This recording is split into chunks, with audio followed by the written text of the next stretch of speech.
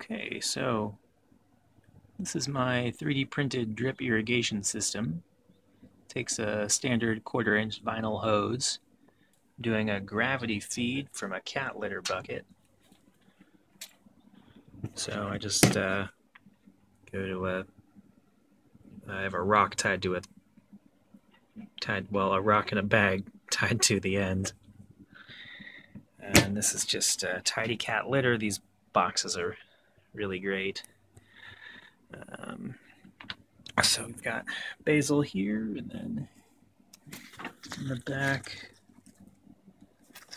let's see. There you go. So let's see, we need another drip. Come on. So they're dripping at different rates, which is something I kind of figured would be a problem.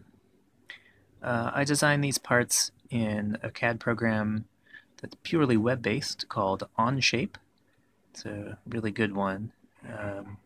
So these parts are shared in Onshape. You can just go there and change them all you want.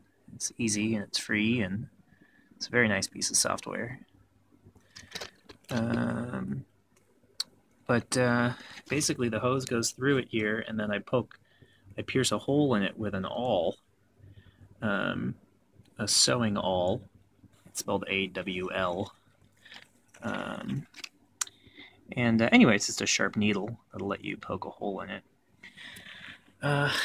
But, you know, as I kind of expected, the flow rate between these is, you know, it's very difficult to control, and they kind of have like a mind of their own. So the one on my tomato here is dripping really quickly, and then the one on my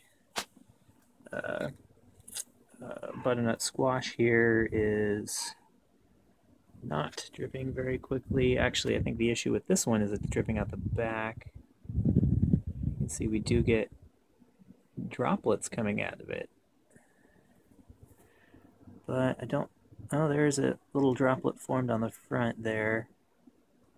Anyway, I'm going to have to monitor this. I just installed these 4 units. I was working with just 1 drip unit before. And this one is also dripping out the back. So I've tried to kind of tilt it forward. But I don't know, maybe that was enough.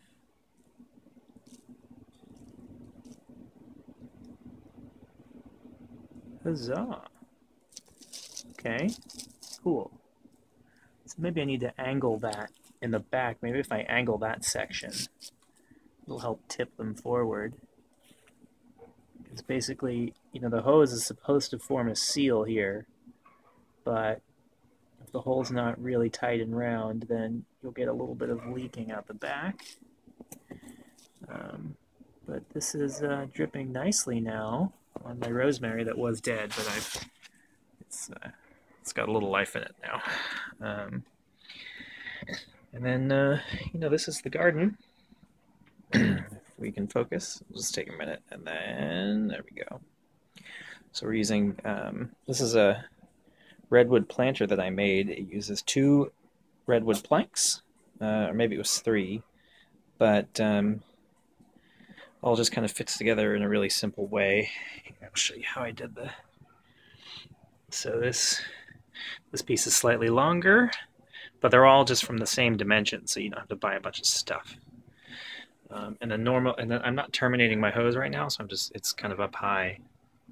I'll 3D print a little plug, and I'll cut this off and plug the end. But yeah, so that's, you know, it didn't cost me anything because I didn't pay extra for these buckets. I have them already, and then it was just, you know, simple vinyl hose. So that's a gravity feed irrigation system. Now I do have to lug this bucket into the kitchen every couple of days, but